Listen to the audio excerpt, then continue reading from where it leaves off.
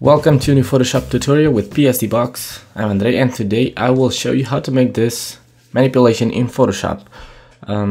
It's a colorful looking manipulation. As you can see, we're going to add a few elements around here. It's not really complicated. What I want to show you is how I replaced the hair of the model. I'm going to show you how I manipulated that because this is not the original hair, and how to add these elements around here, how to retouch the skin a bit. And that's pretty much it. You can do this in any Photoshop version. I'm using Photoshop CC 2018, but you can use any Photoshop version. You can get this result.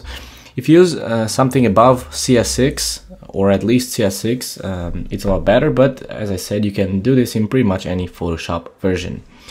You'll have the resources on the resources folder, so you can download the stock images, and also you'll have the PSD file, so you can so you can cycle through the layers, as you can see over here, and see how I made all of these adjustments here. So I hope you will enjoy it, and let's get started.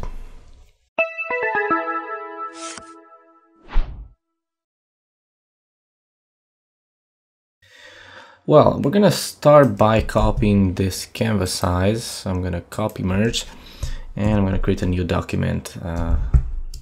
I'm gonna make it a bit smaller, about 3000 pixels, because I'm also recording the video, so I don't want my computer to slow down. So I have some of the images already extracted from the background because they're quite easy to extract. So let's delete this, and we're gonna start with the background. As always, you can see these are the files that I already have extracted. So let's go into the resources folder, and here you'll find all the images that you need to create this. So we're going to start with this one. I think I got this image from unsplash.com, and I'm going to paste my image right over here. We're going to make it big, make it as big as you want. We just need this for the background to have some color and some texture, and we're going to blur it, so it doesn't matter if it loses quality when you scale it up. So let's go to filter and go to blur, and we can use Gaussian blur, something like that. You don't want to have something like this, it's too blurry. About there. The radius will depend on your canvas size. For this one, 64, it's okay. Let's add 70 to have exact numbers. Okay, so this will be our background. You can see we have some white area here, which is great for the background that we will have there, and some texture around there. The next thing we're going to do is open the second image, which is this one, and this is to create the floor. And I got this from 123RF, I think it's called, the website where I buy my stock images. I also buy images from Deposit Photos, so you can go there and search for stock images. They're pretty good resolutions.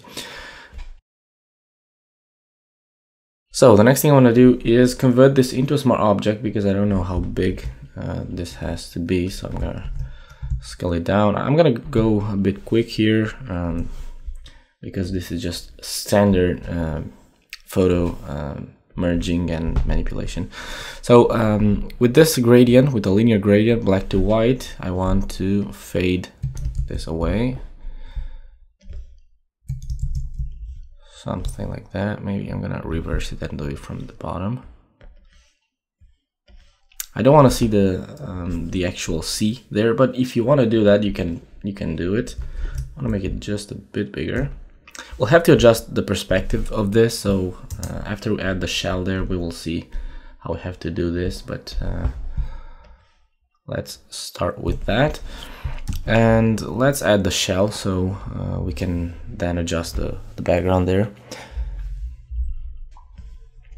And I already have it extracted, as I said, tutorial files, and this one is really easy to extract. It's on a solid background, so that's why I don't want to spend time showing you how to do it. And let's make it smaller. Keep in mind that we have to put the woman inside of here, so you want to make it, you want to leave about that much space on each side. let's leave it there. If you're not sure about the sizes, it's always better to convert into a smart object, and then you can rescale it and you will not lose quality. Now we have to readjust this shore on this background, sorry, the floor, in other words, so that it matches the perspective a bit. Have to drag it down. If you put it right here, it's not looking nice. You can see the horizon, it's up there, so I think we have to make it a bit smaller.